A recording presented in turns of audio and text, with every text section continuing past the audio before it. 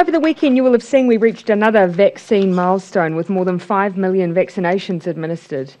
1.8 million New Zealanders are now fully vaccinated. That represents 43% of our eligible population. Of our people aged 65 and over, we've seen vaccination rates for first jabs hit over 90%. In Auckland, 82% of the eligible population have now had their first vaccine. Now that just shows what is possible in terms of reaching a large number of people. And now we need to keep going. One reason for that is because it helps with a reduction in restrictions. Another is because it helps us change up our border settings safely.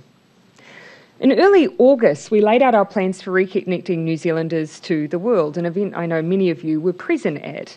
This work was based on the advice of Professor David Skegg and his Public Health Advisory team. As a result of their advice, we designed a staged approach to ease our border settings once we had more New Zealanders vaccinated. We gave an indicative date of the first tranche of that work in the first quarter of 2022. But to prepare, we had a work program that started this year, and that included our self-isolation trial, an alternative to MIQ, where people can isolate in their own approved premises for 14 days. Today, Cabinet made further decisions on this trial, including the timeframes. Further details will be released by the Minister later this week, Minister Hipkins, when the expressions of interest open. But here are the broad terms. The self-isolation pilot will be kept at 150 people and focus on businesses and employees who are required to travel internationally for work purposes. There'll be a small number of government officials, but the vast majority will be from the private sector. Those in the pilot must be New Zealand citizens and residents, and they must of course be fully vaccinated. Those interested in applying will need to arrive in New Zealand from the 30th of October until the 8th of December, with final travellers leaving self-isolation by the 22nd of December. The reason we are focused on work-related travel is because of the extra layer of protection that having an employer with some skin in the game provides. This will be coupled with a monitoring and testing regime. Further details will be provided by Minister Hipkins on Wednesday. I should add, it is not our intention that self-isolation only be available to business travellers in the future. This narrow scope now, though, is for us to kick off safely while we begin the design work. And I note our trial is similar in size to the trials that are just beginning in Australia.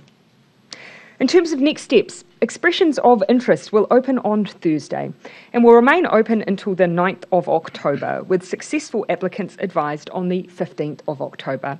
No need to enter expressions of interest now. Minister Hipkins will set out all the details on Wednesday. Expressions of interest open on Thursday and will remain open until the 9th of October. So plenty of time for people to register their interest, and we'll give at that time details on where people can do so.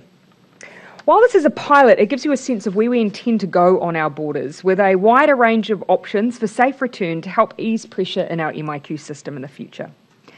At the same time, we're working on building a greater evidence base for shorter periods of isolation in the future as well.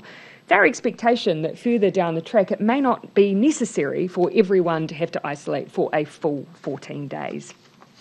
All of this, as I say, will make a difference to the bottlenecks that have been experienced with our very tight border requirements that have helped keep us safe and keep our domestic restrictions low for so long.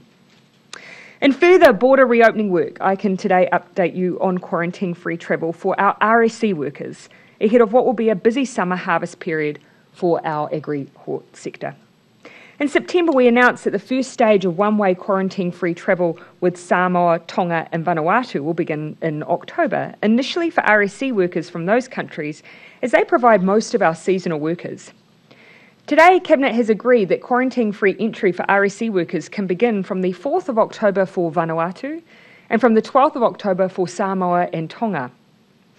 Those who are travelling must have at least one dose of a COVID-19 vaccination before they arrive and will have their doses completed once they're in New Zealand if they have not already done so. They must isolate at their place of work on arrival, and they must take a COVID test on day 0 and day 5 and remain in isolation and in their bubbles until they have a negative day 5 test.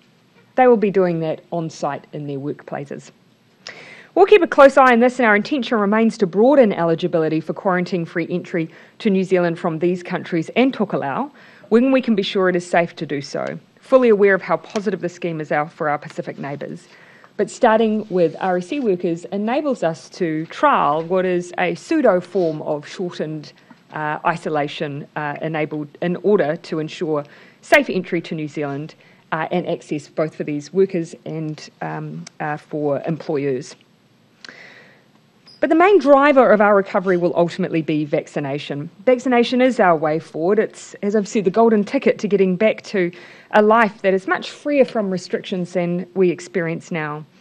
The research tells us that those who are hesitant to get immunised are most likely to listen to family, friends and medical professionals. So the best way to get vaccinations up so we can safely reopen our borders and enjoy life generally domestically is for each of us to check in with our family and friends and have a conversation around why you were vaccinated, how you felt afterwards, and what it would mean for you if that person was vaccinated too. I've seen in Northland an initiative that means a small sports club receives a donation for every jab given, a clear message that a vaccination is not just good for you, it's also good for our national pastimes. Everyone can be a vaccine influencer, whether you have 1 or 100,000 followers.